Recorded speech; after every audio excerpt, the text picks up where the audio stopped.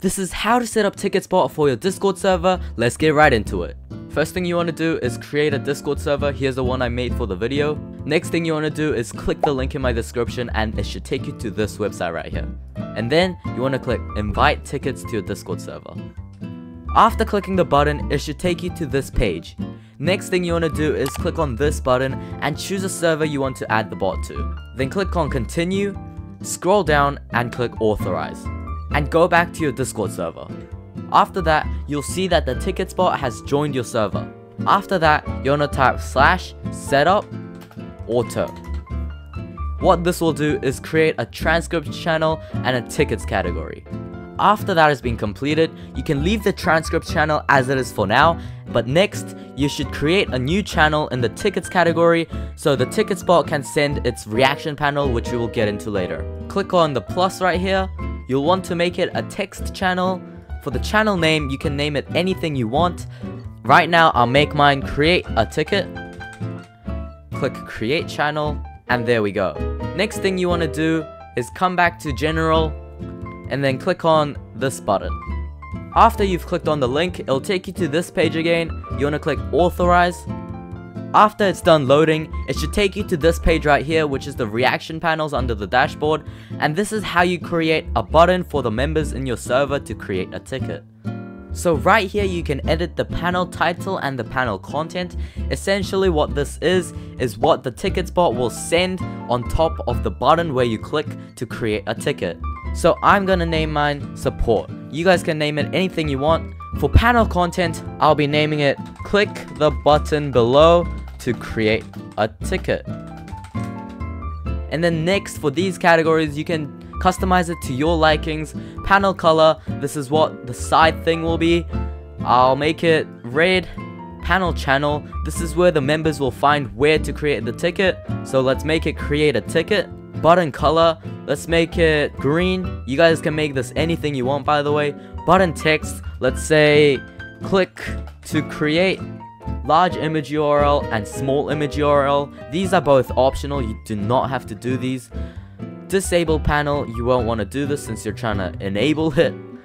Button emoji, you can set it to a custom emoji, but I'll just leave it as it is. Then there's welcome message and access control. For the welcome message, I guess you can name it anything you want. I'll keep it as the default. Title, I'll name it welcome to the ticket, I guess. Title URL, this is also optional. Color, I'll make it red. Author name, author icon URL, you can skip all of these. So let's close that. Access control is who can open the ticket. We'll make it so that everyone can open it, as everyone would want support. And then after you're done, we're gonna click submit. After you click submit, this will show and you want to go back to your Discord server. Let's say I'm a person who needs help, so let's click to create, and this should create us a new ticket. Let's click on ticket 1 and it brings us to the ticket. As you can see, this is the ticket that we just made over here, and over here you can type anything you want. Right here, let's just say I need help, and hopefully your staff will come to this ticket and help the member in need. Before that, you want to come back to the dashboard here, click on staff teams, and it should take you to create a team. So let's create a team called staff. Click on manage teams, staff, and here it is. So right here, we can add a member or a role. This is a staff for the tickets, where they can manage, control, and help in the tickets.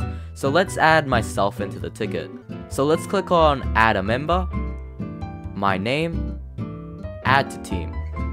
And as you can see, we are in the staff team. If you have mistakenly added a random person into your staff team, you can click on delete by their name. Now that you're a staff, you can control the tickets. Let's say I am another person, the staff, and I've came to this ticket and I've helped this person. So thank you, that's what they're gonna say.